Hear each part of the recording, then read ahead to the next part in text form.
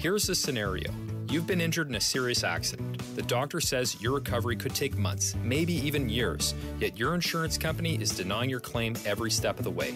If something like this happens to you, call me, Brian Goldfinger of Goldfinger Personal Injury Law. We have offices in Toronto, London, Peterborough, and now Kitchener-Waterloo. Visit goldfingerlaw.com and get us working for you. Get Goldfinger today. You know what I want?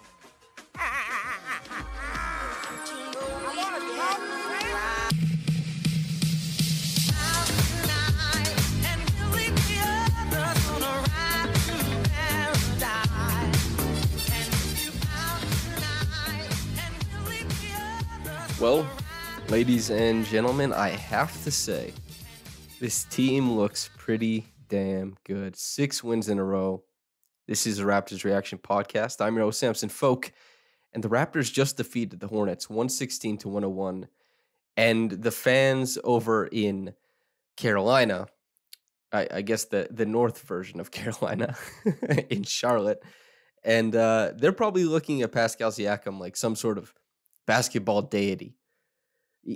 His ability to control a game and imprint his will upon it to influence what happens has gotten to a very, very high level.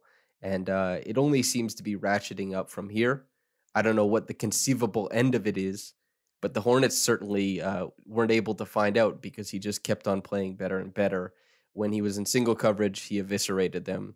When they doubled him, either on the block, above the break, wherever, he found the open man. And not just the open man you want shooting the ball, for example, or hitting the basket near the basket. He was immense. He was incredible. And the last time the Raptors played the Hornets, they played it without Fred VanVleet. And so I thought it was an interesting wrinkle that they played a similar style of basketball in this one, going to point Pascal, and they didn't take away Gary Trent Jr.'s possessions. They let him cook. And what we got in this game was where Fred VanVleet and Gary Trent Jr. kind of oscillated, at least in the first half, I would say, with Gary Trent Jr. receiving a lot of the pick and roll and handoff packages that I think they typically run through Fred. And Fred just kind of worked off ball. At the end of this game, he sits with 25 and 5. He hit 6 threes, shot 55% on his three-pointers. That's great. If a guy's going to play off ball, that's what you want to happen, obviously. Especially a guy who can't just like back cut for dunks and stuff like that. You can see OG finished with 20 points in this game. Some of that was cutting. Some of that was getting out on the run in transition. And on the other end of the floor, Fred, I thought, played just very, very good defense on LaMelo Ball. Yes, he had 15 and 9, but he's 5 of 19 from the floor. And I think that really stands out once you kind of recognize that Fred was helping to reroute him into less advantageous positions. He was denying the primary action. And then in some cases, he was just funneling him into help, and Ball was being put in really tough decisions, or situations, I should say, where the floater had to go up or a pull-up jumper had to go up. And the 5 of 19, I think, is pretty representative of what Fred was able to do to him as a point of attack defender. And Fred might have been able to give that matchup a little extra juice because Gary and Pascal were taking on a little bit more than they normally do. That was cool to see. A little bit, for the first time, I don't know, in quite a few games, we saw a schematic wrinkle offensively, and a fairly severe one, I would say, because the Raptors' offense has been kind of taking form, and especially since Pascal came back and Pascal's been able to, bend teams to his will as often as he has been. We're looking at Fred kind of realizing where he fits in this offensive hierarchy. When Pascal came back, it was still Fred at the top, and Pascal got the touches that filtered down. And Pascal actually had less touches in games than Scotty Barnes still when he came back. And now we're looking at Fred is still getting the most touches, is still on ball the most. He's the point guard. But Pascal has kind of been ratcheting up as far as how many possessions he's taking, what he's doing with the ball. And so it's kind of like a two-headed dragon at the top of things.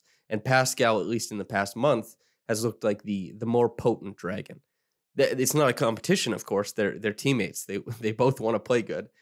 And it was cool to see, particularly in the first half, Gary Trent Jr. kind of take on that second fiddle role to Pascal and for Fred VanVleet to just be, really a hound defensively and to work off ball as a shooter, take on second side action possessions and stuff like that. I thought that was unique. I thought that was a fun wrinkle, and the Raptors, it worked.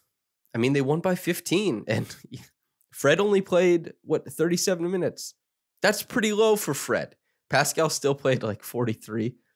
But Pascal, I mean, he looks as good as he's ever looked. His first step, he made, it's not that impressive to make Miles Plumlee look slow. He made Miles Plumlee look really slow, but he also made Miles Bridges look slow at times. He made PJ Washington look weak at times. It's this incredible ability of Pascal's to mix finesse and strength dependent on matchup, right? And the Hornets are a team that really struggles with who they might throw at him. And they found, that anybody, because he always had something to go to, whether it was finesse, like that spin move on Miles Bridges, where Miles was trying to beat him to a spot that Pascal just wasn't going to. And Pascal is spinning past him and straight to the bucket for a hoop. And you have, they're doubling him up the break. They're trying to blitz him, and he's just making these passes, and they have nothing they can throw his way that even makes him stressed. He's taking all of it in stride, whether it's coming fast or slow, whatever. They just didn't have an answer for him. In Gary Trent Jr., I found myself encouraged, I would say, by his possessions on ball, although I think they were probably not as fruitful as Fred VanVleet's might have been. But that's not the way basketball works. You're not always trying to maximize. Like, that's what heliocentric teams are, right? Is they say points per possession is at its highest, it reaches its fever pitch when this guy has the ball. Let's give this guy a 40% usage rate. And the Raptors very clearly do not do that with Pascal, OG, Fred, Gary, Scotty Barnes. There's a lot of diversity in the way that people are handling the ball, the looks they give. And so they're giving guys different opportunities to stretch their legs in different ways. And so Gary, he got trapped quite a bit. And the passes he made out of it, I think, were one pass away, and there wasn't much manipulation going on. But on top of that, he made a couple nice passes over the top to a short roller. Not everything resulted in assist. In fact, he only had one, two, which is quite low for, the amount of possessions he had. But this is a growing part of his game. And I wrote about it at the start of January. He had put together his best playmaking stretch of his career. Only that was off of, I would say, a lot of pin downs and a lot of handoffs. He was manipulating his shooting talent, I would say. And you look at this game, it's not really that. This is more structured, traditional pick and roll stuff and primary action stuff. And so some good decisions were made. Some shot clock, some seconds on the shot clock were wasted. But this is stuff he'll get used to. And I think this is something he'll get better at over time. He's still super young. He still shoots the hell out of the ball. And that was also kind of a funny thing, right? Because they're blitzing Gary Trent Jr. when he's on ball, even though, well, I guess also when you think about it, he's been one of the better isolation players in the NBA. So I guess if you don't want to leave it up to isolation, and if they were scared of him getting to a spot, hitting a jumper or something like that, then it makes sense to kind of pressure the ball, see if you can turn him over and get out running the other way, which they had some success with in this game, albeit not at Gary's expense. But they pressured him a lot on ball, and they kept forgetting about him off ball. You'd see guys would shade to the wrong player. There was one possession where Precious Achiuwa received attention, on the weak side, and Gary Trent Jr. managed to kind of slip loose into space for a jumper. Can that happen? That seems unforgivable, right? That's not something you can have happen. And so, yeah, that was interesting. The Hornets obviously they aren't a fantastic defense or anything like that, but I thought the way they defended was interesting in this game, especially since I didn't find that there was a conceptual symmetry of how they viewed anybody on the roster, except for Pascal. He received a lot of attention no matter where he was, but there was a significant disconnect for when Gary was on ball to pressure. And then when he was off ball, they're losing track of him. And as you can see, 4 of 9 from downtown in this game, really nice numbers from deep. He got out running in transition, I think, for 3 or 4 buckets in this game too.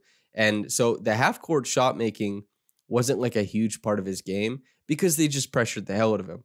but he did such a good job of creating his own offense by turning defense into offense. And he made some passes that I might not have expected him to make as a primary. So Gary, I think, did a fantastic job of melding together these new responsibilities on ball and then just really thriving at the things that we've come to expect, which is terrific off-ball shooting and then, getting steals and running out in transition, be it he's the one finishing or whoever else, right? So I thought that was great. Scotty, he piled on a bunch of points at the end of the game, but largely I thought he just struggled in this one.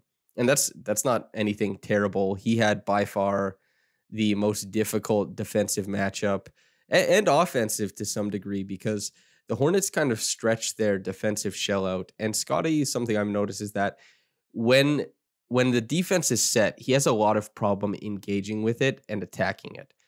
Well, actually, let me amend that. When the defense is set and shading him for a drive, when he's in single coverage, he will take anybody on and do anything in the world.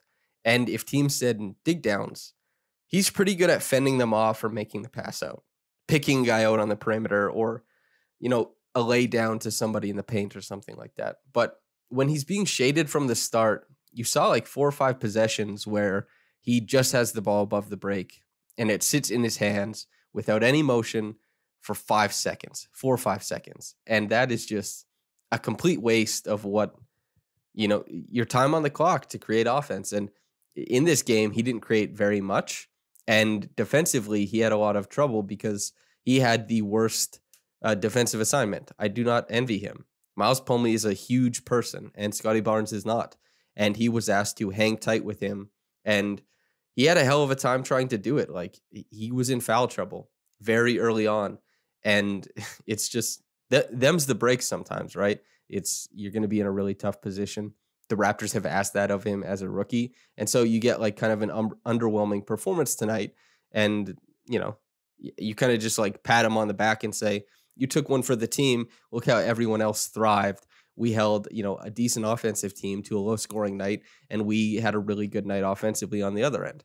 That's Barnes taking one for the team and continuing to learn and grow as defenses look different, as playing defense looks different depending on the matchup and stuff like that. So this is all stuff he's taking in and learning from, and no doubt growing as well. So even though it was a struggle for him, I thought, that's worthwhile. It didn't look as pretty as, somebody would have wanted, but this is a learning experience, and the Raptors are winning at the same time. Good to see. OG, I thought, was the best defender on the floor tonight. The Hornets ping the ball around. They like to pass a lot. They play beautiful basketball when they're at their best.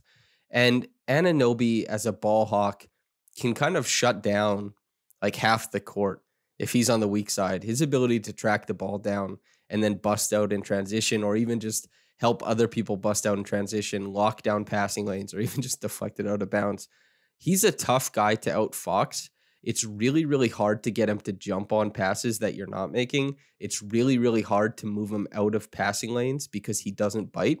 And when you release it, he can get on that thing and he can take it for a pick six. Raptors fans are well aware of this fact. I mean, you, the listener, obviously are. And I thought that his patrolling of the passing lanes was tremendous in this game. And on top of that, I just thought it was really, really impressive the way he was able to help out on the defensive glass a little bit, but on offense, pushed for offensive rebounds as well. I think he had 5 in this game. So even though he had a clunky offensive game, that certainly had its highs and lows where his strength creation, his ability to bully to the rim was really on display. And then some of the clunkier on-ball possessions didn't look good at all. And then some of the on-ball possessions, you have like that, a series of moves, combos to get Miles Plumlee off of him and step back and hit a jumper when the game looks a little bit close. That was fantastic to see. And then Chris Boucher coming off the bench, I think it was a plus 23 in this one. That is emblematic of his impact. He was awesome. The defense looked much better with him on the floor. His timely cuts into space on offense, the little bit of punch he provided on the offensive glass. He's been such a positive player for such a long stretch of time now that I'm just like, man, this guy's a fixture of a playoff rotation.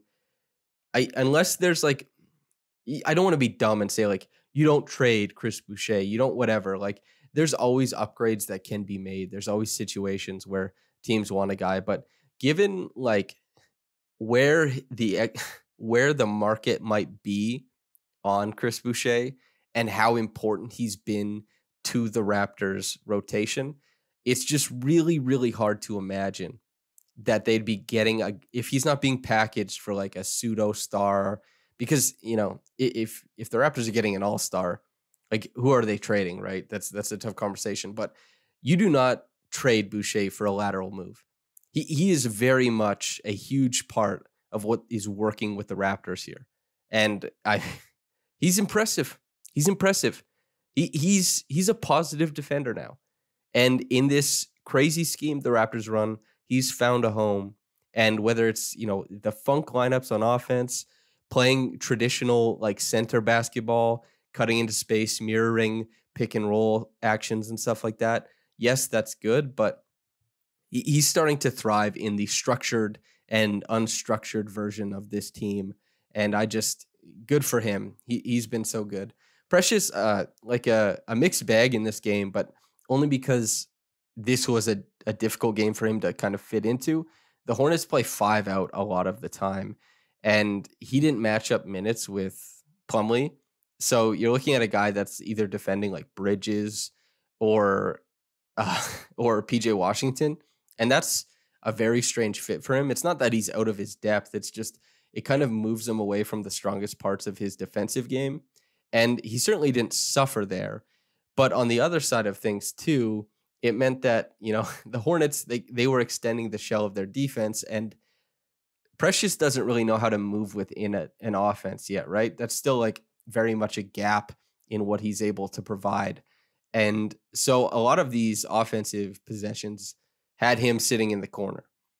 And that's fine because the Raptors, they made it work offensively. But for Precious's game in particular, it was just kind of like, it was a strange fit for him. But I certainly didn't think he did poorly in that grouping. Banton is like the ultimate example of, be it Fred, Pascal, whichever of the 2 stars you want to talk about. And with Banton, you're usually talking about Pascal more than Fred, just because of the way that the rotations have worked. But the incredible ability to make use of just bodies on the floor, like a warm body, somebody to play defense and to just be around on offense. And Banton keeps winning minutes while giving you almost nothing in the box score. And it's because he defends. He gets in passing lanes. He's aggressive on like handoffs, and he's aggressive in pick and roll actions. And when they run zone, he's got a pretty good idea of how to fit into it and how to kind of make those spaces that the Hornets for tonight want to get into seem a little bit more squeezed, a little bit more claustrophobic. And he doesn't have to give you anything on offense. And he didn't tonight. 0 points. He went to the line, after making a cut and getting fouled. He missed both his free throws, no assists, no steals, but just helping add to that claustrophobic, effect of the Raptors defense. That was a big part of Banton's game in this one. So yeah, it's an interesting, like, how impactful is Pascal right now? Well, Pascal is very impactful because he's just dragging guys to like immensely positive minutes because of his ability to influence and control team offense, or offense at the team level, I should say. Reggie Evans Award, I'm going Chris Boucher. And I already talked about him. I think it's fairly obvious at this point. Yes, that guy is he's my Reggie Evans Award winner. The top quick reaction comment is from Arshdeep Singh. Quote, I promise you guys, Masai and Bobby are going to end up trading Dragic plus assets for an impact player. I don't know who, but they will add to this core at the deadline. I don't care if we're young. This team is already too good and too talented, and the East has no clear-cut favorite. Time to take the league by storm, end quote. Yeah, I don't know about making promises. Impact player? We'll see. But yeah, I hope they do. I wouldn't make any promises though, because it takes 2 to tango, and sometimes 3, sometimes 4. There's some big trades out there. Yeah, but I like the optimism. I sincerely hope they get somebody at the deadline, and Dragic plus a first. I hope they can get somebody good. I think that would be awesome. But thanks for writing in, Arshdeep. Your thoughts are always welcome. as are anybody's. Yeah, listener, I hope you enjoyed this. Thanks for tuning in, whether you got into this in the morning or at night. Have a blessed day and goodbye.